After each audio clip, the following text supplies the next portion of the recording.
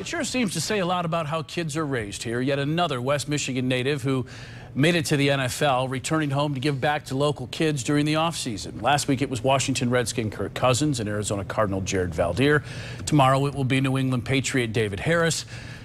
And today, former Grand Rapids Christian star, Central Michigan standout, and now Dallas Cowboys safety Kavon Frazier, all putting on free football camps for local kids. This is the first for Kavon, who's coming off his rookie season in the NFL, and he used to attend Harris's free camps.